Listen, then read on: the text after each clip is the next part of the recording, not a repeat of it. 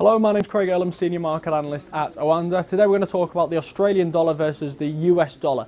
Now this is a currency pair where we have seen a lot of consolidation over the last number of months. At this moment in time we look to have consolidated down to between 70 and 72. Now these are really interesting levels as far as I'm concerned, and the reason is this: the most recent price movements have been to the upside. We've seen a return of risk appetite in the market, and I think most notably the China data has helped to support this.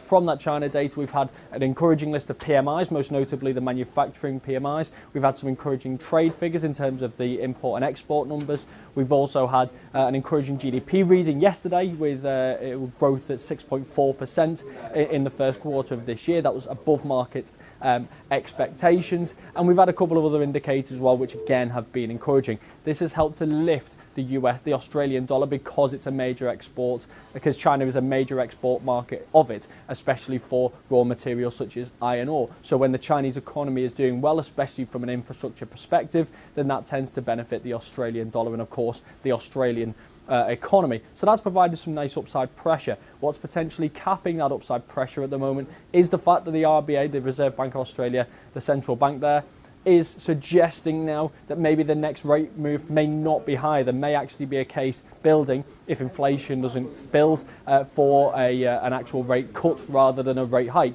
Firstly, this is very much similar to other central banks around the world. The Federal Reserve seems to have put its tightening cycle on hold. The ECB has put it on hold before it's even got started, and other central banks are very much following suit. But the Australian Central Bank talking about a potential rate cut rather than a rate hike is just adding to that noise and potentially putting a little bit of downside near-term pressure on the Australian dollar just as it started to edge on higher. From a purely technical standpoint, we are looking at a chart here that looks more bearish potentially than bullish, despite the recent price action, simply because we are consolidating on a flat bottom around those 70 levels. 72 is the most recent kind of peak levels, but the highs are moving lower, which is dragging the currency pair lower. And again, the textbooks do tell us that this is typically a bearish signal. However, that doesn't mean that a move to the upside can't materialise, and if it does on the back of some stronger Chinese figures, stronger risk appetite, and we see a breakthrough 72, that could be really significant, because that would take us through a couple of key moving averages, as you can see on that chart. They would take us through that trend line, and it would also suggest we're seeing a reversal of the trend, and a breakthrough 72, then 73 and 74 become notable resistance levels, having been so before. But as I say, the fact that we are breaking a trend here could be really significant, could be a strong catalyst for a potentially exacerbated move to the upside.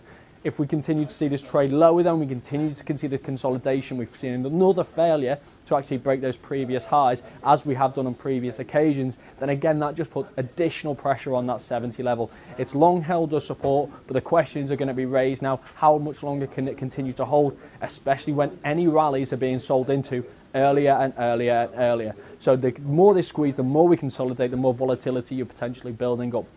The key test remains for me: can we break through 72 to the upside during a series of positive momentum? If not, then that's just another bearish signal that puts additional pressure on that 70 level. And then again, when you're looking below 69, 68 are the most obvious levels which do stand out. We saw a bout of volatility previously which saw a sharp sell-off in the Australian dollar on the day. That doesn't necessarily give us too much information, unfortunately, because this was a kind of flash crash of the Australian dollar. But I think 69, 68 are notable clear potential support zones for the Australian dollar if we do see a break below that 70 level.